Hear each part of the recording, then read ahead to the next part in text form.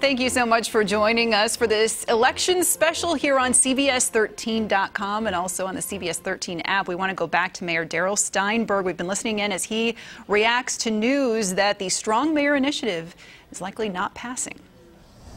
You failed both times. When do you think Sacramento ever will be ready for it? I don't know. I don't know. I mean, I think we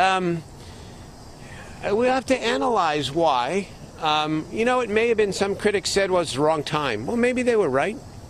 You know, I felt that it was the right time in part because people are holding the mayor of the city especially accountable.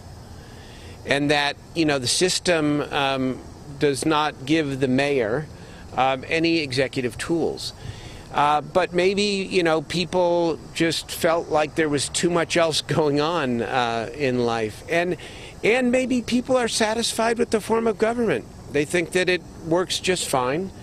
And certainly, you know, for most people, this city government does a great job.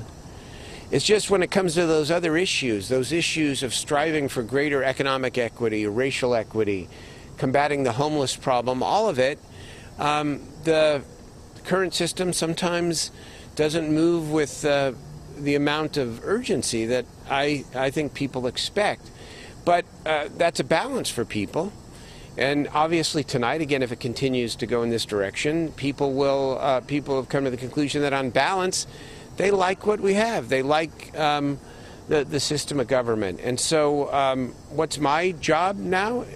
To accept that and to accept it, you know, with a smile on my face and go back to work. It would be one thing if this were the end of my second term and or my last term and I could, you know, ride from the sunset, but no, I got a lot more work to do and a full 4 years ahead of me, and I'm looking forward to it because the issues that brought me to want to put forward Measure A are just as important, even more important now, and so let's get at it. Thanks.